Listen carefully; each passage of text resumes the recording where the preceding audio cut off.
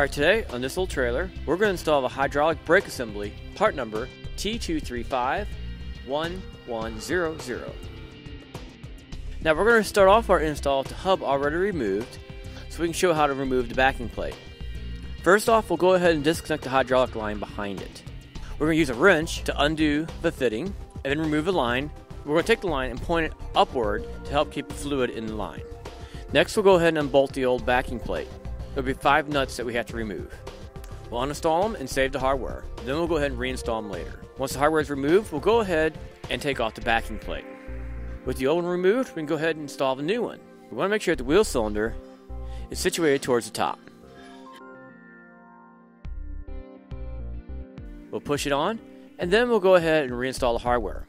To secure the hardware, we're also going to use some Loctite on it, part number LT37477. With the new brake assembly in place, we'll go ahead and reinstall the hub.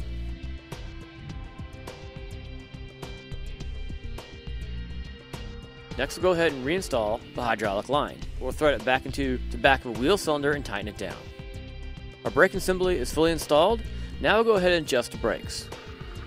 We'll peel off the cap at the bottom for the adjuster. Then we'll take our tool and go ahead and spin the adjuster to tighten up the brakes.